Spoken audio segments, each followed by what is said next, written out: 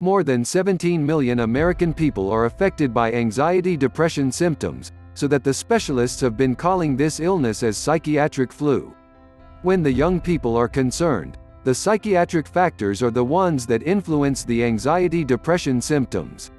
People have to be taught by the specialist how to deal with the stress factors, and also they need to know how to improve their own capacity of handling these stressing factors. Almost the majority of the anxiety-depression symptoms are very respondent to different treatments, especially to medication.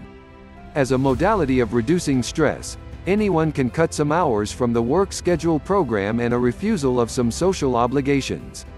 As for the more improved stress confrontation capacity, the patient is supposed to do a lot of relaxing exercises, more adequate sleeping hours, and a healthy diet.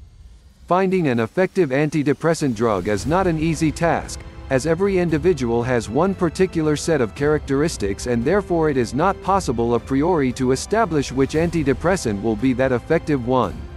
Beyond to depression medication, other treatments like psychotherapy, integrated therapy and depression medication, electroconvulsion therapy and the therapy with light are today available. Each one of these approaches has detailed prescription lists.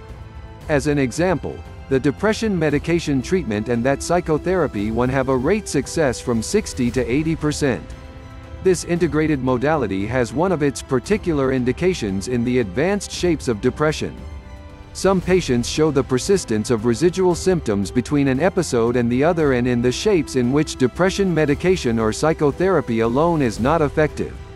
There is a large number of antidepressant drugs that can help remedy the harmful effects of the depressive symptoms, but some of them have more side effects than others, and this is the reason why they get dangerous. Considering from the price point of view, there are cheaper and more expensive antidepressant drugs that can be used for treating this disease, but they may have severe side effects, such as wither mouth, urine abstain, sedation, and a lot of sexual problems. Talking about sexual malfunctions, some drugs, which were recently discovered, characterize an important development regarding the sexual abnormality. Each medication used for treating the disease in question has a skimpy different profile of side effects, so it may be possible for one to try several solution treatments in order for the doctor to discover the most appropriate one.